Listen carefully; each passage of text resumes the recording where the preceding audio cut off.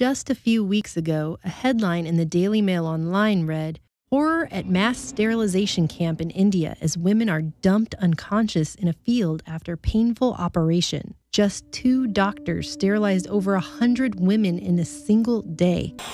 Now news from Bengal. In a shocking case of medical negligence in Bengal's Malda district, 2 doctors sterilized 103 women in a day and left them unconscious and without medical assistance in a neighboring field as part of a mass health drive. When I started this report, I just wanted to show how a horror like this could show up in today's news like it's just no big deal. I'm Melissa Melton reporting for InfoWars Nightly News. Sadly, stories like this coming out of India are not uncommon. But how did the country get to such a barbaric place? Covering the history of the last 50 years of family planning in India would be too broad and multifaceted a topic for one simple special report. But here are a few of the highlights that brought India to where it is today. 1952. India begins the world's first government-sponsored family planning program. This is one of the few rural-based family planning programs in the state of Madras. It is directed by Joseph John's wife, Padma. Using posters and other aids, Padma describes the problem in personal terms, which the villagers can easily understand. This same year, the Rockefeller Foundation creates the Population Council, and India becomes its first focus country. Throughout the 1950s, India's family planning program expanded rapidly, with a large increase in outside funding. Fewer children mean more money, which means more food, better clothes, and education, even more love. More love. More love. Many organizations, from the United Nations World Health Organization to the Population Council to the Ford Foundation, carry out population control research programs throughout the country. The 1960s saw the Indian central government introduce method-specific family planning targets for each of India's states, and these targets are considered an incentive for family planning workers' job performance. Though incentives are paid to family planning personnel and family planning acceptors, the practice of using targets ultimately evolves into sterilization being the primary birth control method of India's program. Once the women are convinced of the value of family planning, a medical doctor is brought into the program.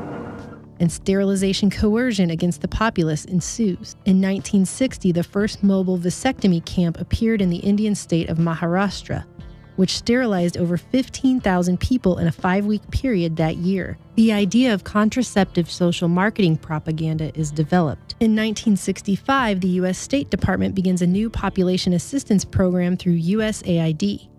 Again, India is a focus.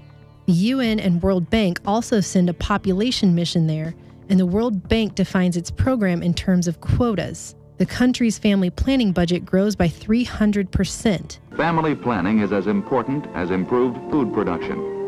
More food will be canceled out by more people if the birth rate is not checked.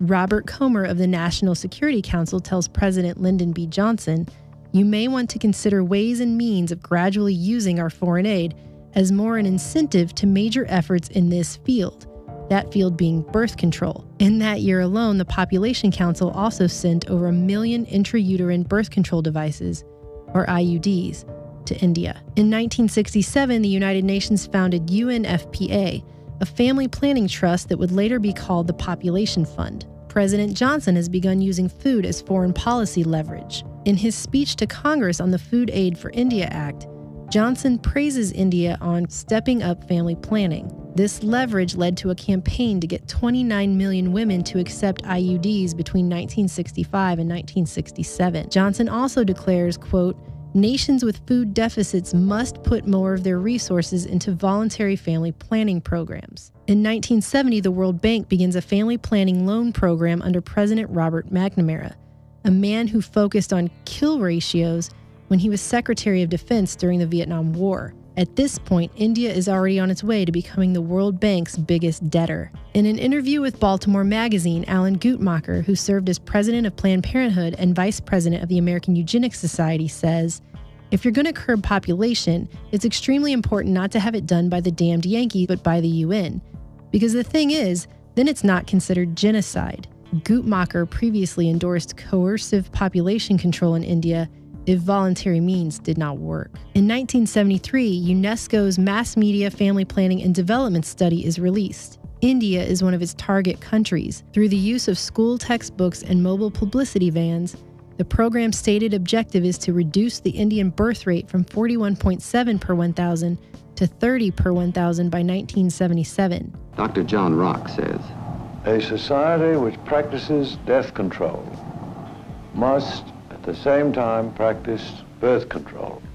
The main slogan used in the campaign is 2 or 3 children now, more never. India has already committed itself to the goal of reducing its population growth by 40%. In 1974, then National Security Advisor Henry Kissinger directs National Security Study Memorandum 200, and Kissinger advises that because population growth determines increases in food aid demand, allocation of such resources should consider what steps a country is taking to control their population. Would food be considered an instrument of national power, the document asks? Between 1975 and 1977, India Prime Minister Indira Gandhi declares a state of emergency in India. Population control becomes an urgent focus. People are jailed and some are even killed for resisting the family planning program. In the end, 8.3 million Indians are coercively or forcibly sterilized in camps in just 1 year. 1984, the World Bank releases a World Development Report advocating sterilization vans and camps in the Third World,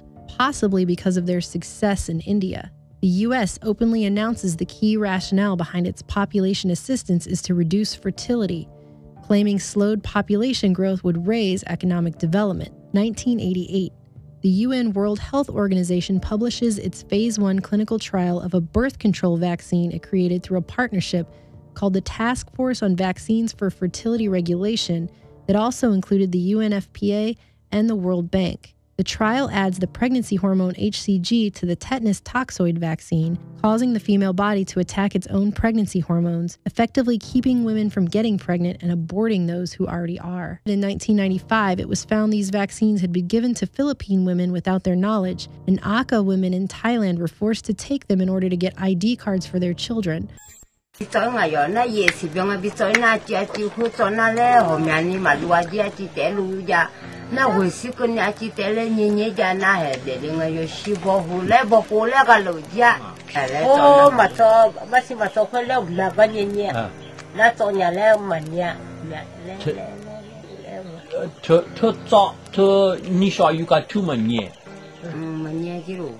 In 1989, part of the USAID program in India uses a benchmark on how many pregnant women receive 2 tetanus toxoid shots during their pregnancy. That same year, the birth control vaccine was being tested in New Delhi. In 1995, schools are considered an important vehicle for population control education, and the UN releases a newsletter noting that population-related values and beliefs are being conveyed in hundreds of lessons in Indian school textbooks in all subject areas and at all 3 stages of India's education system, including kindergarten. In 1997, the World Bank begins a new program in India called the Reproductive and Child Health Project at a cost of $308.8 million. The final report for this project, released in 2005, notes that it was considered largely unsuccessful due to a number of factors. One, a cause of concern over the, quote, lack of rise in permanent method contraceptive prevalence rate, permanent contraception. The report also reveals the World Bank has conducted no less than 7 scientific birth control research projects in India under that program alone, including one where styrene maleic anhydride, a polymer, is injected into the male's vas deferens tube to inhibit sperm. Finally, the Indian government issues its new National Population Policy 2000. Key tenets of its action plan include making safe and legal abortion services more attractive to women, eliminating the current cumbersome procedures for registration of abortion clinics. The plan also pushes eugenics on the poor segment of its population with an open call to, quote, link the provision of continued facilities to urban slum dwellers with their observance of the small family norm, and that couples below the poverty line will be rewarded if they follow the new rules, including the adoption of a terminal method of birth control after the birth of their second child. The policy also notes that 97% of the sterilizations carried out in India are on women. So after 50 years of outside influence through organizations such as the United Nations, their World Health Organization, their Population Fund, the World Bank, the U.S. government, and a multitude of NGOs, including the Ford Foundation and the Rockefeller Foundation, which in its Population Council reports on India openly says its programmatic focus is to provide evidence to shape national policies and programs on reproductive health. This is what India has designed for itself. One of the family planning goals in India has been met, as fertility has dropped drastically in the nation over the last half a century. Whereas it sat at 6.0 in the 1950s, it's sitting at just 2.58 today.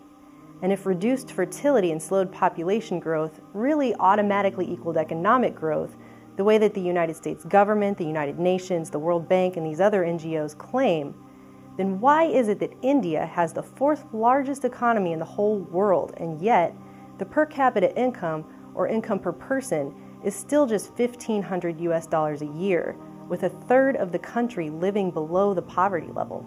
Today from India, we are seeing stories in the mainstream news of 98-year-old men coercively sterilized, presumably to reach family planning targets that never went away. While in Madhya Pradesh's Rewa district, even the old have not been spared. These men, aged 98, 80, are being forced into sterilization by the village officials. Other Indians have claimed they were either drugged or snatched off the street and forcibly sterilized, including one man who was denied a rabies shot for his dog-bitten son unless he got sterilized first. Well, 25-year-old Raju, who had taken his 2-year-old son for an anti-rabies vaccine to Bhopal's JP hospital, in fact, the treatment was given out to him only if Raju underwent the entire process of sterilization. Sometimes an Indian state government will run a drive offering free cars or television sets in exchange for sterilization, and India's school textbooks are filled with propaganda telling their children that the unemployed have nothing better to do than have sex and procreate. Here is a nation where over 100 women can be sterilized and dumped in a field like it's no big deal, like they're just human pieces of garbage. Here is a nation where we can clearly see the social engineers' modern eugenics movement in all of its disgusting glory. And while InfoWars has reported on these kinds of stories before, we always get comments from people who say things like, well, India, China, those kinds of nations, they are overpopulated and they really do need to do something about that for the good of the earth, or what have you. However, if that's the case, then we need to stop calling it family planning, stop calling it maternal health, and stop calling it human rights, and start calling it what it really is: eugenics and genocide. It's not a woman's right to be sterilized and thrown into a field like a piece of trash. These aren't family planning targets or acceptors. They're human beings. And they're victims. As investigative eugenics writer Urian Mason of ExplosiveReports.com notes, we have to look at who sets the standards, provides the technology, recruits the medical personnel, and on a global level enforces these sterilization policies through binding treaties and other supranational strangleholds. A great part of the people is occupied with the pretext and is not looking behind it. Are these women's rights being upheld? Will your daughters be? Will hers? This isn't just happening in India. This is happening all over the world.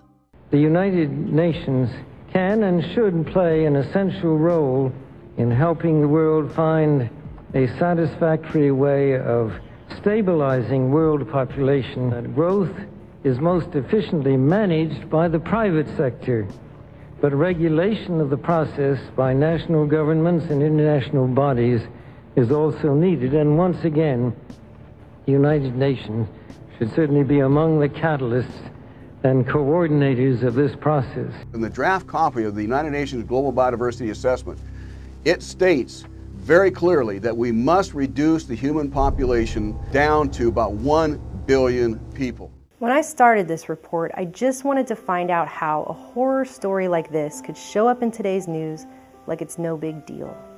What I found instead was a piece of a much darker global eugenics plan for mass population control. For InfoWars Nightly News, I'm Melissa Melton.